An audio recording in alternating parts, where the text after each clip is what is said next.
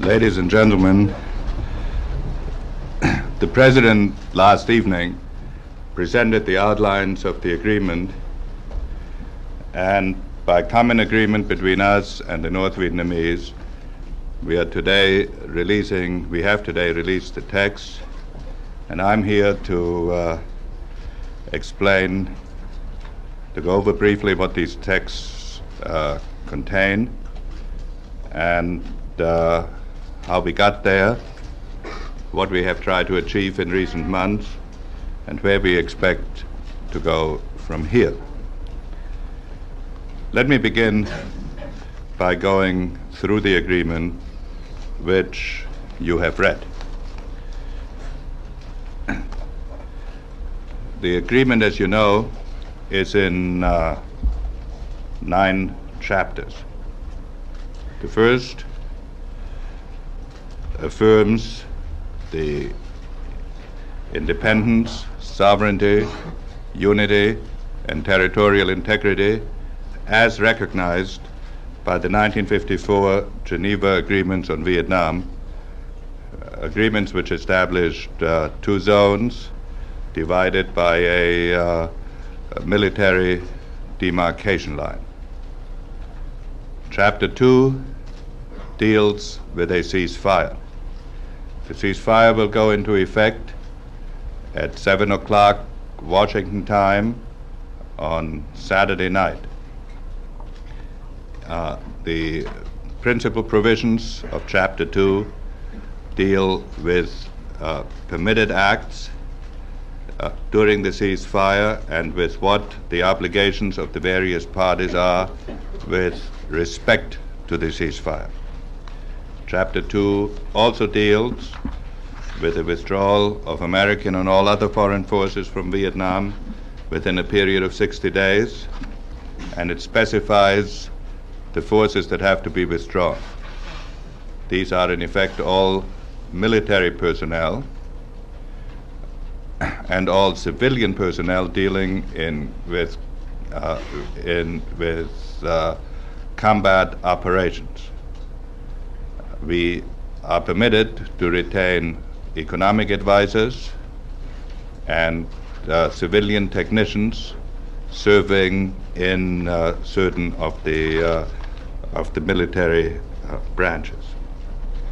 Chapter 2 further deals with the provisions for resupply and for the introduction of outside forces.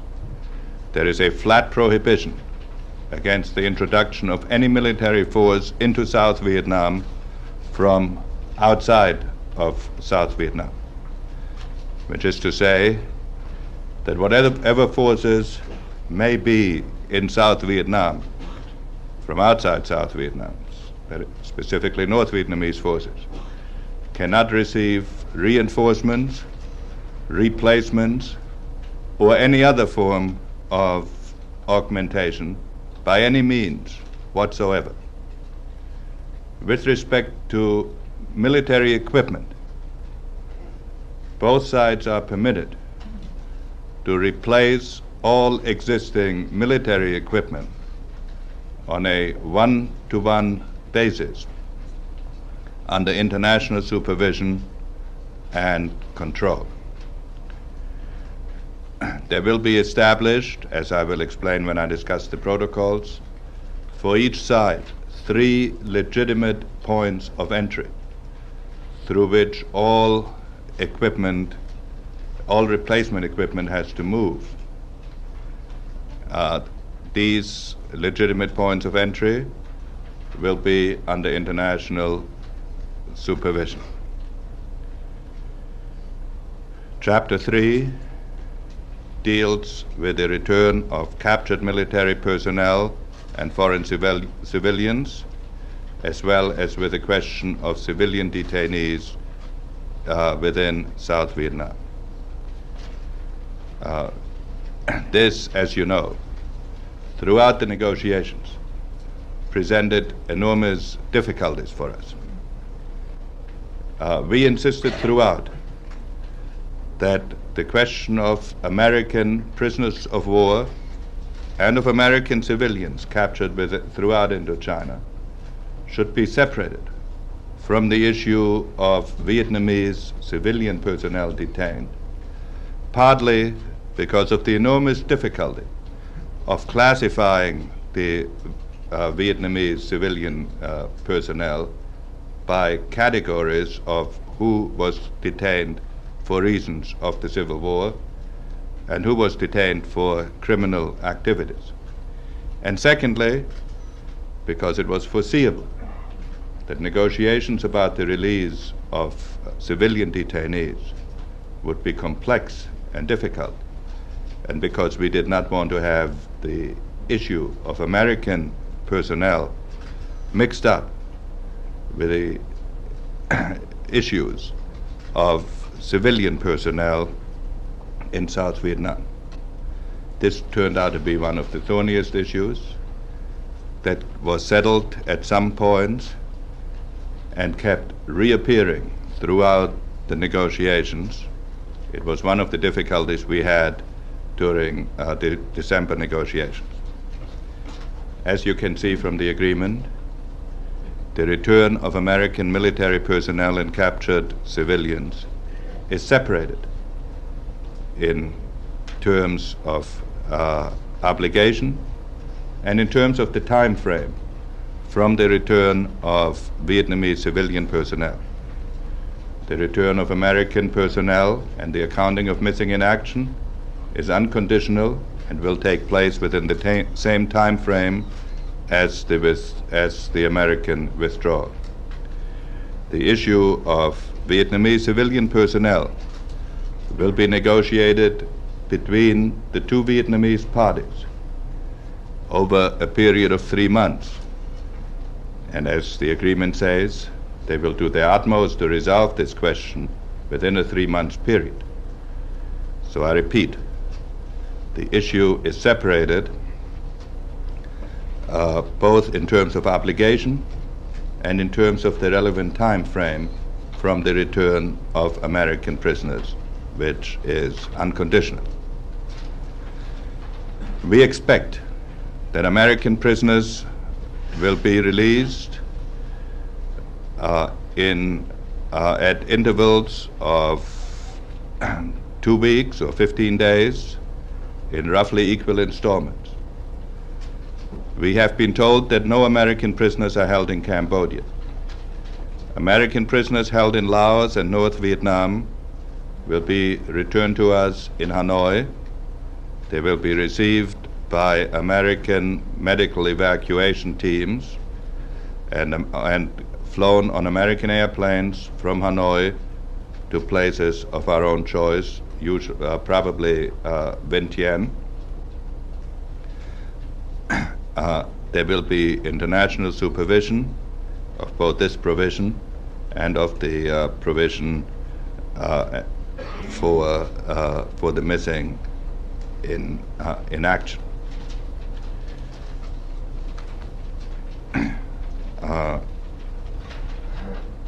And all American prisoners will, of course, be released within 60 days of the signing of the agreement. The signing will take place on January 27th in 2 installments, the significance of which I will explain to you when I have run through the provisions of the agreement and the associated protocols. Chapter 4 of the agreement deals with the right of the South Vietnamese people to self-determination. Its first provision contains a joint statement by the United States and North Vietnam, in which those two countries jointly recognize the South Vietnamese people's right to self-determination, in which those two countries jointly affirm that the South Vietnamese people shall decide for themselves the political system that they shall choose. and jointly affirm that no foreign country shall impose any political tendency on the South Vietnamese people. The other principal provisions of the agreement are that in implementing the South Vietnamese people's right to self-determination, the two South Vietnamese parties will agree among each other on free elections for offices to be decided by the two parties at a time to be decided by the two parties. These elections will be supervised first and organized first by an institution which has the title of National Council for National Reconciliation and Concord, whose members will be equally appointed by the two sides, which will operate on the principle of unanimity,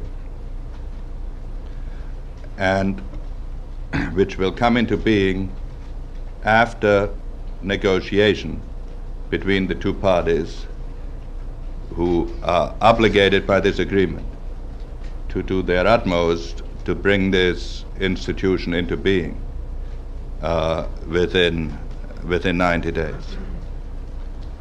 Leaving aside the technical jargon, the significance of this agreement, of this part of the agreement, is that the United States has consistently maintained that we would not impose any political solution on the people of South Vietnam. The United States has consistently maintained that we would not impose a coalition government or a disguised coalition government on the people of South Vietnam. If you examine the provisions of this chapter, you will see, first, that the existing government in Saigon can remain in office. Secondly, that the political future of South Vietnam depends on agreement between the South Vietnamese parties and not on an agreement that the United States has imposed on these parties. Thirdly, that the nature of this political evolution, the timing of this political evolution, is left to the South Vietnamese party, and that the organ that is created to see to it that the elections that are organized will be conducted properly is one in which the South Vietnamese parties, each of the South Vietnamese parties, has a veto. The other significant provision of this agreement is the requirement that the South Vietnamese parties will bring about a reduction of their armed forces, and that the forces being reduced will be demobilized. The next chapter deals with the reunification of Vietnam and the relationship between North and South Vietnam. In the many negotiations that I've conducted over recent weeks, not the least arduous was the negotiation conducted with the ladies and gentlemen of the press, who constantly raised issues with respect to sovereignty, existence of South Vietnam as a political entity, and other matters of this kind. I will return to this issue at the end when I sum up the agreement, but it is obvious that there is no dispute in the agreement between the parties that there is an entity called South Vietnam, and that the future unity of Vietnam as it comes about will be decided by negotiation between North and South Vietnam. That it will not be achieved by military force. Indeed, that the use of military force with respect to bringing about unification or any other form of coercion is impermissible according to the terms of this agreement. Secondly, there are specific provisions in this chapter with respect to the demilitarized zone. There is a repetition of the agreement of 1954, which makes the demarcation line along the 17th parallel provisional, which means pending reunification. There's a specific provision that both North and South Vietnam shall respect the demilitarized zone on either side of the provisional military demarcation line.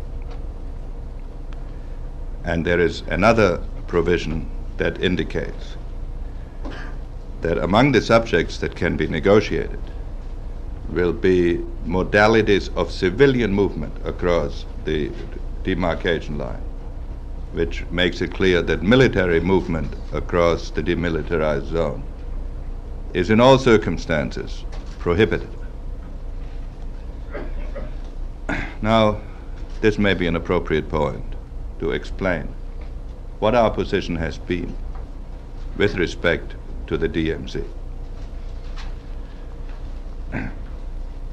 There has been a great deal of discussion about the issue of sovereignty and about the issue of legitimacy, which is to say which government is in control of South Vietnam. And finally, about why we laid such great stress on the issue of the demilitarized zone. We had to place stress on the issue of the demilitarized zone because the provisions of the agreement with respect to infiltration, with respect to replacement, with respect to any of the military provisions would have made no sense whatever if there was not some demarcation line that defined where South Vietnam began. If we had accepted the proposition that would have in effect eroded the demilitarized zone, then the provisions of the agreement with respect to restrictions about the introduction of men and materiel into South Vietnam would have been unilateral restrictions applying only to the United States and only to our allies. And therefore, if there was to be any meaning to the separation of military and political issues, if there was to be any permanence to the military provisions that had been negotiated, then it was essential that there was a definition of where the obligations of this agreement began. And as you can see from the text of the agreement, the principles that we defended were essentially achieved. Chapter 6 deals with the international machinery, and we will discuss that when I talk about the associated protocols of the agreement. Chapter 7 deals with Laos and Cambodia. Now, the problem of Laos and Cambodia has two parts. One part concerns those obligations which can be undertaken by the parties signing the agreement, that is to say, the three Vietnamese parties and the United States. Those measures that they can take which affect the situation in Laos and Cambodia. A second part of the agreement of the situation in Laos has to concern the nature of the civil conflict that is taking place within Laos and Cambodia, and the solution of which, of course, must involve as well the Laotian parties, the two Laotian parties, and the innumerable Cambodian factions. Let me talk about the provisions of the agreement with respect to Laos and Cambodia and our firm expectations as to the future in Laos and Cambodia. The provisions of the agreement with respect to Laos and Cambodia reaffirm as an obligation to all the parties the provisions of the 1954 agreement on Cambodia and of the 1962 agreement on Laos, which affirm the neutrality and right to self-determination of those two countries, and they are therefore consistent with our basic position with respect also to South Vietnam. In terms of the immediate conflict, the provisions of the agreement specifically prohibit the use of Laos and Cambodia for military and any other operation against any of the signatories of the Paris Agreement or against any other country. In other words, there is a flat prohibition against the use of base areas in Laos and Cambodia. There is a flat prohibition against the use of Laos and Cambodia for infiltration into Vietnam, or for that matter, into any other country. Finally, there is a requirement that all foreign troops be withdrawn from Laos and Cambodia. And it is clearly understood that North Vietnamese troops are considered foreign with respect to Laos and Cambodia. Now, as to the conflict within these countries, which could not be formally settled in an agreement which is not signed by the parties of that conflict, let me make this statement without elaborating it. It is our firm expectation that within a short period of time there will be a formal ceasefire in Laos.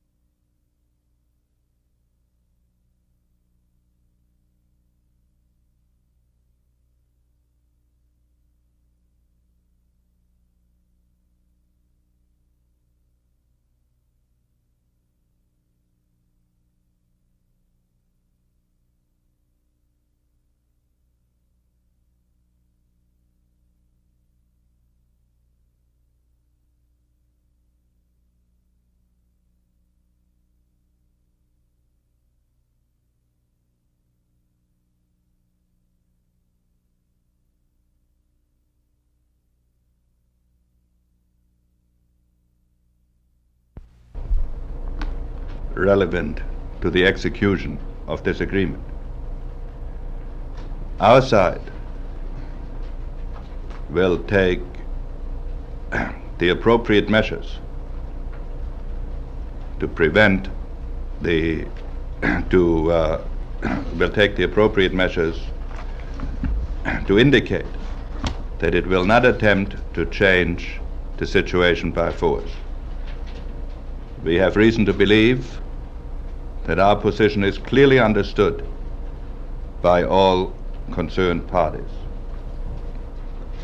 And I will not go beyond this in my statement.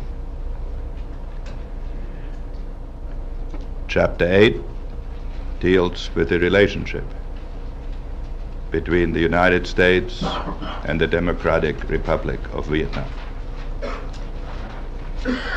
As I have said in my briefings on October 26th and on December 16th, and as the President affirmed on many occasions, the last time in his speech last evening, the United States is seeking a peace that heals.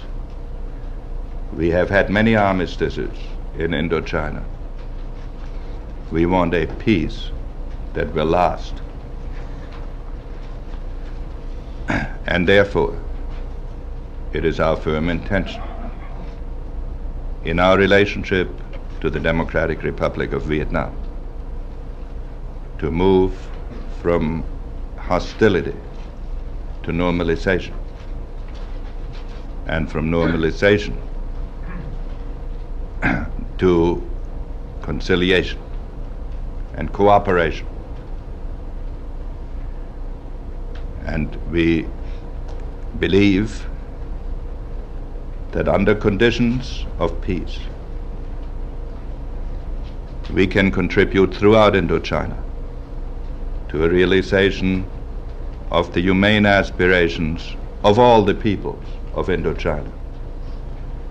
And we will, in that spirit, perform our traditional role of helping people realize these aspirations in peace. Chapter 9 of the agreement is the usual implementing provision. So much for the agreement. Now let me say a word about the protocols.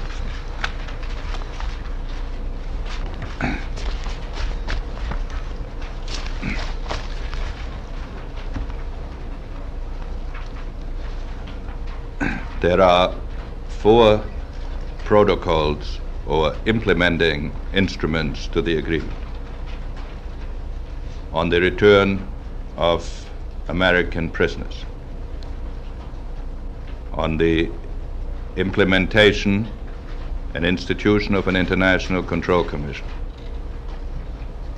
on the regulations with respect to the ceasefire and the implementation and institution of a joint military commission among the concerned parties, and a protocol about the deactivation and removal of mines.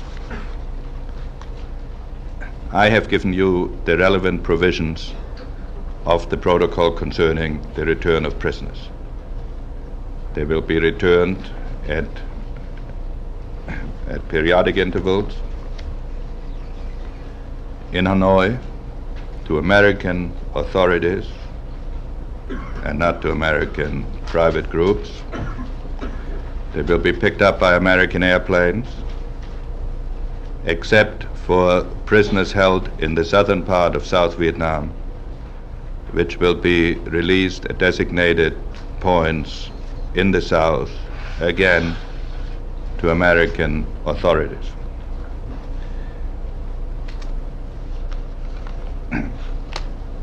We will receive on Saturday, the day of signing of the agreement, a list of all American prisoners held throughout Indochina.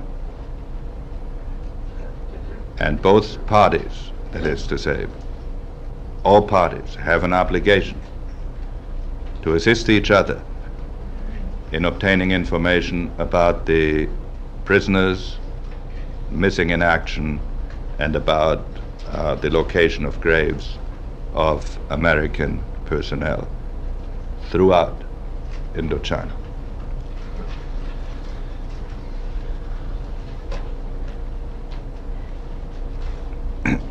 The International Commission has the right to visit the last place of detention of the prisoner, as well as the place from which they are released. Now, to the International Control Commission. You will remember that one of the reasons for the impasse in December was the difficulty of agreeing with the North Vietnamese about the size of the International Commission, its function, or the location of its teams. On this occasion, there is no point in rehearsing all the differences. It is, however, useful to point out that at that time, the proposal of the North Vietnamese was that the International Control Commission have a membership of 250, no organic logistics or communication, dependent entirely on its authority to move on the party it was supposed to be investigating, and over half of its personnel was supposed to be located in Saigon, which is not the place where most of the infiltration that we were concerned with was likely to take place. We have distributed to you an outline of the basic structure of this commission. Briefly stated, its total number is 1,160, drawn from Canada, Hungary, Indonesia, and Poland. It has a headquarters in Saigon. It has 7 regional teams, 26 teams based in localities throughout Vietnam, which were chosen either because forces were in contact there or because we estimated that these were the areas where the violations of the ceasefire were most probable. There are 12 teams at border crossing points. There are 7 teams that are set aside for points of entry which have yet to be chosen for the there is 1 team, 1 reinforced team located at the demilitarized zone, and its responsibility extends along the entire demilitarized zone. It is in fact a team and a half. It is 50% larger than a normal border team, and it represents one of the many compromises that were made between our insistence on 2 teams, their insistence on 1 team, and by a brilliant stroke we settled on a team and a half.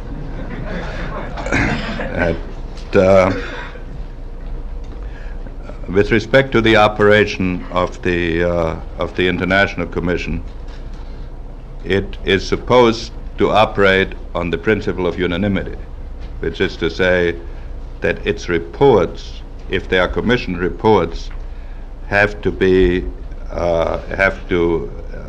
have the approval of all 4 members.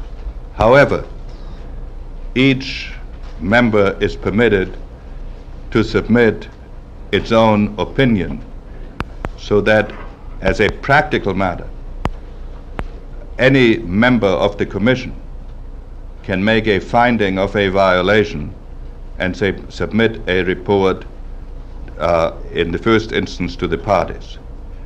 The International Commission will report for the time being to the 4 parties to the agreement. We expect an international conference will take place. We expect at the foreign ministers level within a month of signing the agreement.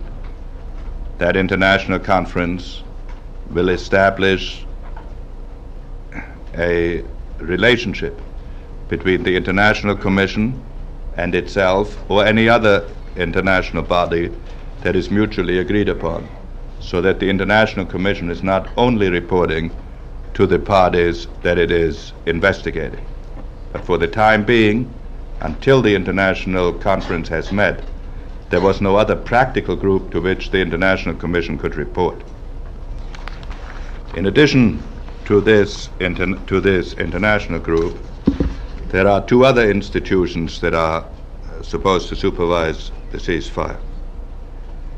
There is, first of all, an institution called the Four-Party Joint Military Commission, which is composed of ourselves and the three Vietnamese parties, which is located in the same places as the International Commission, are charged with roughly the same functions, but as a practical matter, it is supposed to conduct the preliminary investigations. Its disagreements are automatically referred to the International Commission, and moreover, any party can request the International Commission to conduct an investigation regardless of what the Four-Party Commission does and regardless of whether the Four-Party Commission has completed its investigation or not. After the United States has completed its withdrawal, the Four-Party Military Commission will be transformed into a two-party commission composed of the two South Vietnamese parties.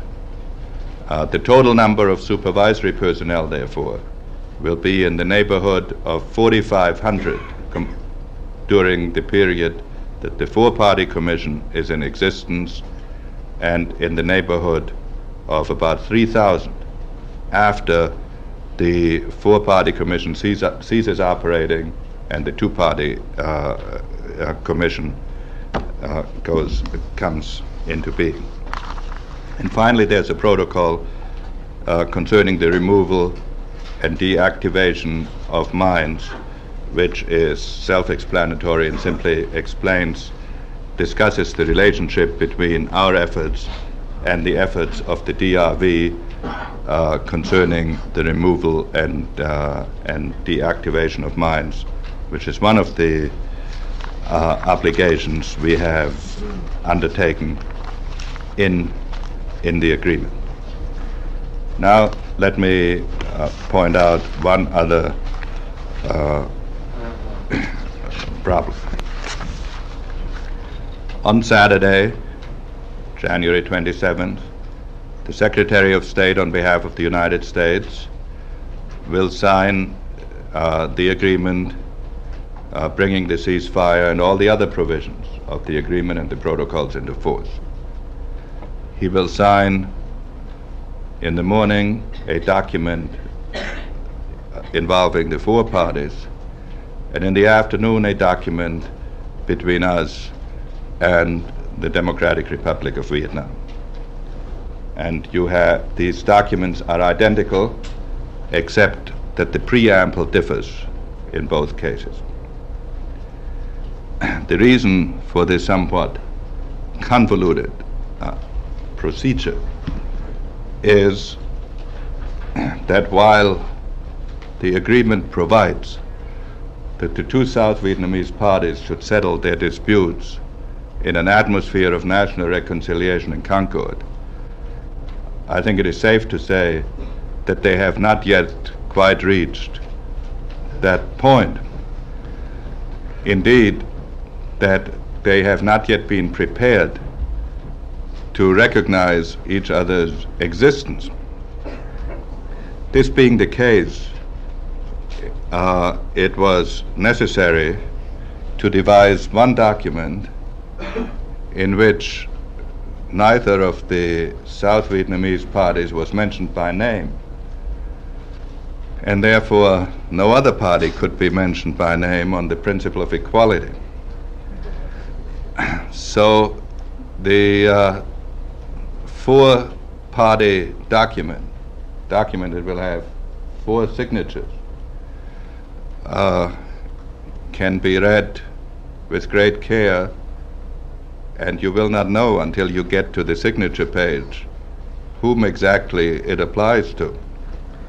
It refers only to the parties participating in the Paris Conference, which are, of course, well known to the parties participating in the Paris Conference. It will be signed on two separate pages. The United States and the GVN is signing on one page, and the Democratic Republic of Vietnam and its ally is signing on a separate page. And this procedure has aged us all by several years. Then there is another document which will be signed by the Secretary of State and the Foreign Minister of the Democratic Republic of Vietnam in the afternoon. That document, in its operative provisions, is word for word the same as the document which will be signed in the morning and which contains the obligations to which the two South Vietnamese parties are obligated. It differs from that document only in the preamble and in its concluding paragraph. And in the preamble it says, the United States, with the concurrence of the government of the Republic of Vietnam, and the DRV with the concurrence of the Provisional Revolutionary Government, and the rest is the same. And then the concluding paragraph has the same adaptation. That document, of course, is not signed by either Saigon or its opponent, and therefore their obligations are derived from the four-party document. Now, I don't want to take any time in going into the abstruse legalisms. I simply wanted to explain to you why there were two different signature ceremonies, and why, when we handed out the text of the agreement, we appended to the document which contains the legal obligations which apply to everybody, namely the four parties, why we appended another section that contained a different preamble and a different implementing paragraph, which is going to be signed by the Secretary of State and the Foreign Minister of the Democratic Republic of Vietnam. And this will be true with respect to the agreement and three of the protocols. The fourth protocol regarding the removal of mines applies only to the United States and the Democratic Republic of Vietnam, and therefore we are in the happy position of having to sign only one document. Now then, let me summarize for you how we got to this point and some of the aspects of the agreement that we consider significant, and then I will answer your questions.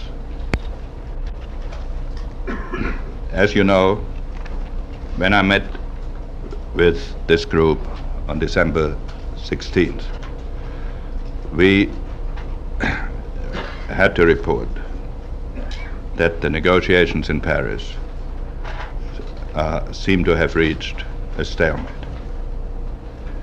We had not agreed at that time, though we didn't say so, we could not find a formula to take into account the conflicting views with respect to signing. There were disagreements with respect to the DMZ and with the associated aspects of what identity South Vietnam was to have in the agreement. There was a total deadlock with respect to the protocols, which I summed up in the December 16th press conference. The North Vietnamese approach to international control and ours were so totally at variance that it seemed impossible at that point to come to any satisfactory conclusion. And there began to be even some concern that the separation which we thought we had achieved in October between the release of our prisoners and the question of civilian prisoners in South Vietnam was breaking down. When we reassembled on January 8th, we did not do so in the most cordial atmosphere that I remember. However, by the morning of January 9th, it became apparent that both sides were determined to make a serious effort to break the deadlock in negotiations. And we adopted a mode of procedure by which issues in the agreement and issues of principle with respect to the protocols were discussed at meetings between Special Advisor Lee Duc-To and myself, while concurrently an American team headed by Ambassador Sullivan and a Vietnamese team headed by Vice Minister Thuc would work on the implementation of the principles as they applied to the protocols. For example, the Special Advisor and I might agree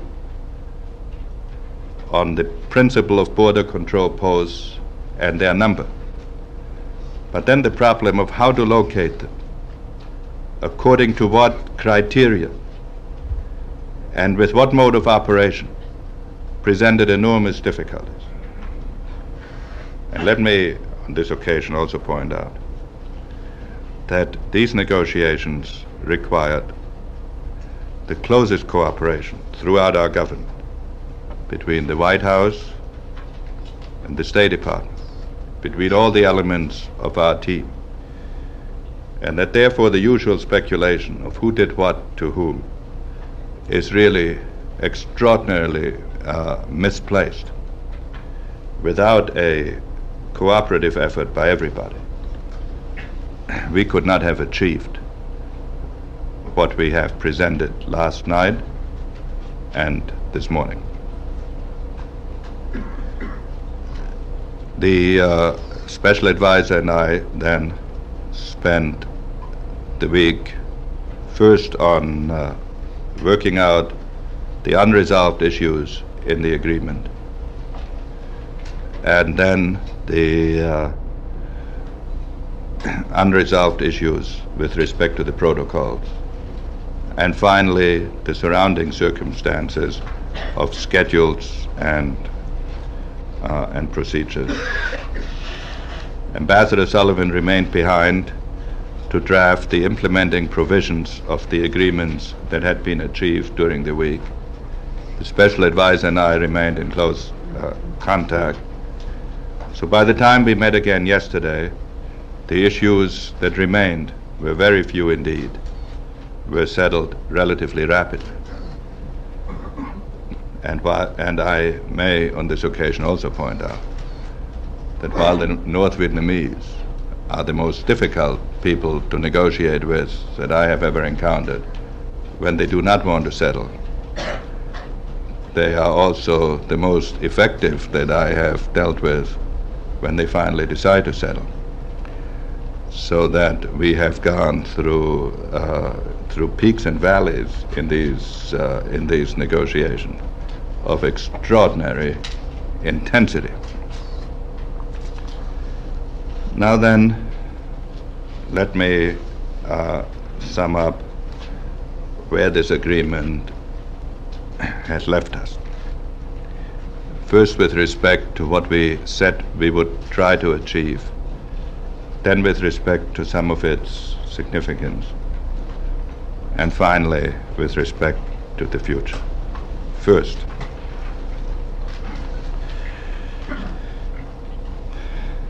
when I met this group on October 26 and delivered myself of some epigrammatic phrases.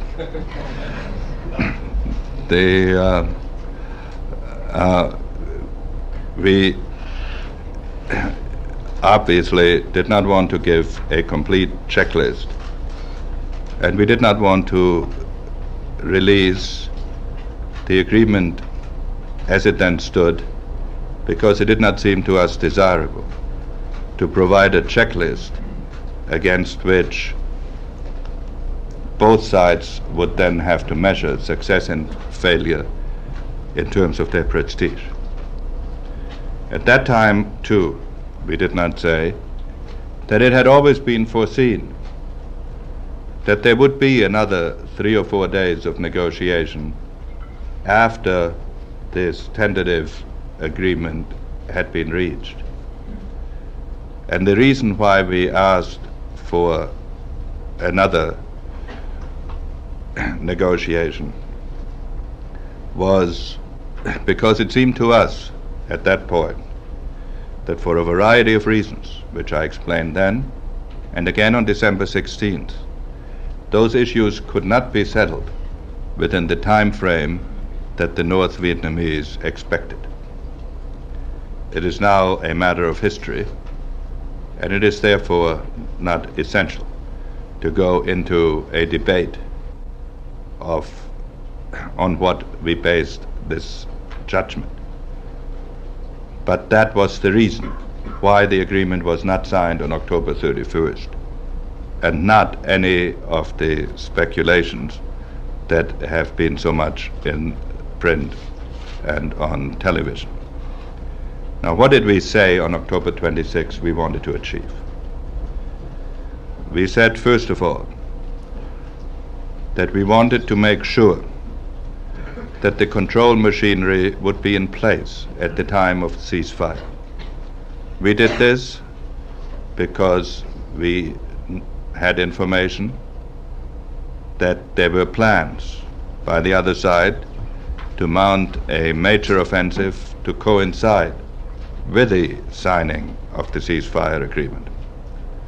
This objective has been achieved by the fact that the protocols will be signed on the same day as the agreement, by the fact that the International Control Commission and the four-party military commission will meet within 24 hours of the agreement going into effect, or no later than Monday morning Saigon time, that the regional teams of the International Control Commission will be in place 48 hours thereafter, and that all other teams will be in place within 15 and a maximum to 30 days after that.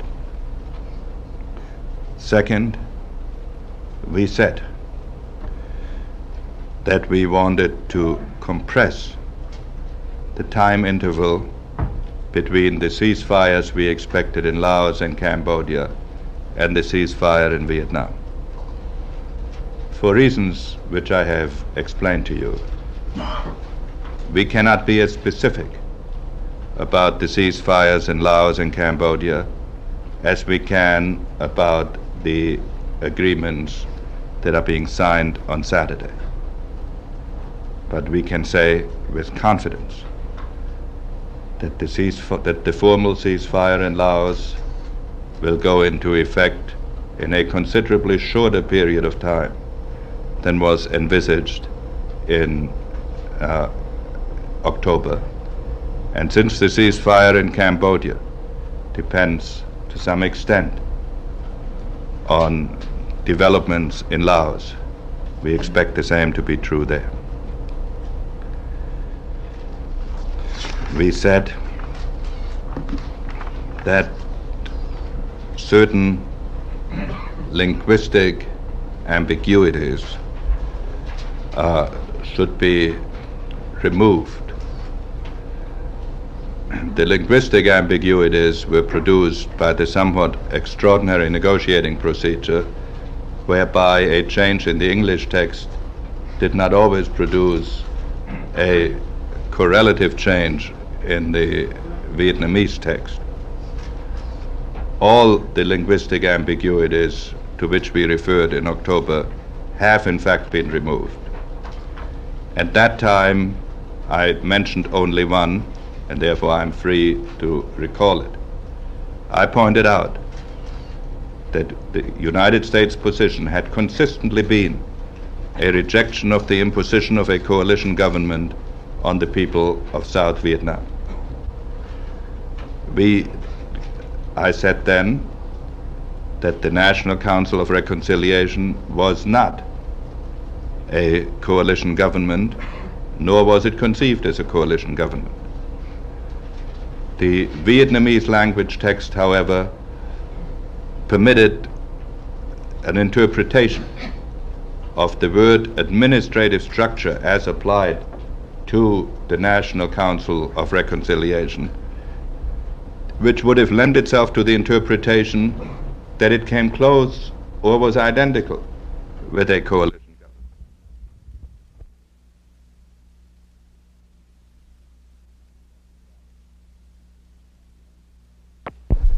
That we had to find a procedure for signing which would be acceptable to all the parties for whom obligations were involved.